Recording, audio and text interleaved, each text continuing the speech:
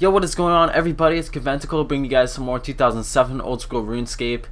For this video, I'm going to be doing an overview of the new content poll that was released with the Brains over Brawn competition. So basically, if you don't know what that is there are player design suggestions for updates for the game, and also besides that, I'm going to be talking a little bit more about the new Wilderness update that they plan on adding to the game. So the first thing is the Wilderness update, and they have done a lot of progress already on the new lava dragons, the God Wars dungeon, and some of the new bosses such as the bear, and also the new dragon axe. So let's get into the lava dragons first. As you can see in the picture here, they look pretty sick, and if you don't know what these are going to be, basically they're going to be kind of like harder red dragons, and they're going to be located where the red dragons are in the wilderness now, and I think they're going to be replacing the red dragons there, and I don't know where they're going to put the red dragons because there's probably going to be another spot where they're going to need to put red dragons, because where else are you going to get red dragon hide from? So it would be nice if they could add the red dragons in a more convenient spot and have these lava dragons also be like efficient to kill, because basically these lava dragons are going to drop bones that give you more prayer XP than regular dragon bones. And then also they are going to be adding this God Wars dungeon expansion, and in this dungeon you're going to be able to get a good amount of resources such as adamant bars noted from the Avian Seas located there. The next thing is that they've been working on the new bosses that I'm extremely excited about, and these are supposed to apparently be really hard, kind of like the King Black Dragon, but maybe a little harder. I'm not too sure yet. And also these monsters are supposed to be able to drop a dragon pickaxe, which can also be seen in a picture on screen. I honestly like this kind of retro look of the dragon pickaxe, but apparently they're gonna change it maybe a little.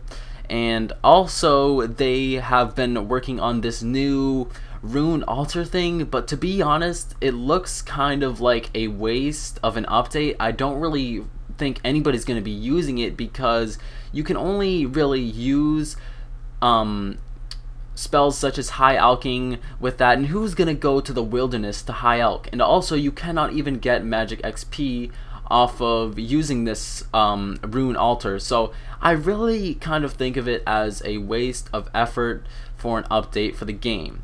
But let's get into the major part of this video, which is the new player suggestions for the game. So first of all, there are 8 of Jagex favorite ideas being pulled right now, and you can go vote on it. But for this video, I'm only going to be talking about 5 of them, because I believe they're only going to take the top 5 voted suggestions and actually work on implementing them into the game. And also, these are the 5 that I like the most, and also they are all the highest voted suggestions. So the first one is the Motherlode Mine, and essentially what this is going to be is sort of like the rooftop agility but for mining. And mining is a pretty dead skill in this game. Nobody really likes to do it, and it's a very tedious task. So basically, like I said, it's going to be kind of like the rooftop agility but for mining. And what you're going to do is under Falador, kind of near the mining guild, and maybe part of the mining guild, because I think you should have to have like 60 mining in order to use this mini game. Basically what it is going to be is you go into this mine, and there are random veins that you can mine from, and it's not like any specific ore, it's just random. So once you mine this, you get a pile of pay dirt, and what you do with this is you bring it to a place where you can wash it, and you eventually have it turned into an ore of anything from coal to runite, and the higher level ore it is, the more rare it is to get. So this should probably be good mining XP. And also from these pay dirt piles, you can get these things called gold nuggets, which are kind of like the marks of grace from the agility courses, and you use these as rewards, and you can kind of get like a lumberjack suit but for mining. So you're gonna have an increase in mining if you wear this armor. So the second idea is called the Potion Enhancer, and what you do with this is you can make a sort of brewery in your player-owned house workshop, and the higher construction level you have, the better kind of brewery you can make. and these breweries allow you to enhance your potions, but this is not allowed to use these potions in PvP. And also, I think maybe it would just be a better idea just to not allow you to enhance combat potions, and instead just make it for skilling potions like fishing and stuff like that. So basically what you do in order to make these potions is add some ingredients like maybe an extra guam to it, and depending on the kind of workbench or whatever brewery you have, it will increase your potion by say like 20 to 50%, like I said, depending on what kind of brewery you have and how high your construction level is. And this also levels herb lore. And also, in order to enhance these potions, you're going to need 10 to 20 levels over the required level to actually make the potion, so it gives you a reason to level herb lore more. The next thing is something called campfires, and actually I was also thinking of sort of a bonfire idea for this game, because fire making is probably the most pointless skill ever in RuneScape 2007. So basically with this idea, you're going to need about 4 of any type of log, but they all have to be the same log. And also you may need sort of a kindling item that they may add to the game if this update is released in order to start the campfire.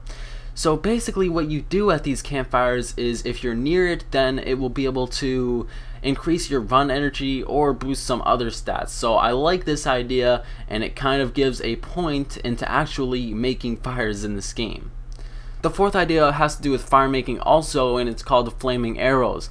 So basically with this, you make fire arrows and they're able to temporarily paralyze your opponent, so kind of like freeze them like magic, but instead with range. And in order to make these flaming arrows, you're going to need a certain tool, and you can make bronze arrows lit with fire at level 30 fire making all the way up to level 90 fire making with dragon arrows, and this kind of gives you a reason to PvP with arrows instead of bolts. So I think this is a pretty decent suggestion, but there's not too much detail for it. And the last idea, which is my personal favorite, is called construction shortcuts. And I like this because it gives people who are just average players a reason to level construction past level 50 unless they want to make their own gilded altars. And also it allows you to get from place to place faster instead of having to teleport or something like that. So with this idea, what you do is create small bridges and ladders in order to get over rivers and hills and stuff like that by using planks, steel bars, and other construction items.